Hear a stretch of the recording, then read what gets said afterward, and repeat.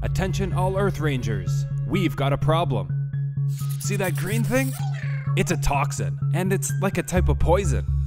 This toxin, along with all its troublemaking buddies, are polluting our ecosystems and making the animals we love sick. And they could be coming from your home.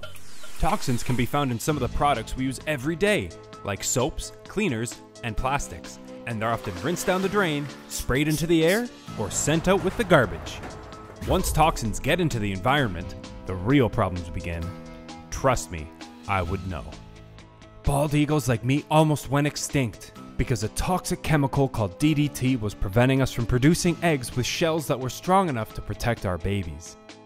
Thankfully, DDT has been banned, but there are still other toxins found in some cleaners and plastics that can prevent animals from having healthy babies.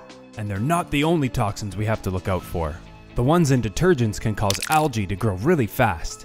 And when algae takes over a body of water, it can make it harder for the animals living in it to survive. Other toxins, like the pieces of plastic called microbeads, found in soaps and scrubs, can be mistaken for food, hurting the animals that eat them. If microbeads get into rivers like the St. Lawrence or Fraser, they can make it all the way out to the ocean. That's why it's time to get tough on toxins. When you accept the Toxic Takedown mission, we'll not only show you how you can avoid buying products that contain toxins, you'll also get to unleash your inner scientist to make your own eco-friendly plastic, cleaners, and bath bombs. Accept your Toxic Takedown mission today.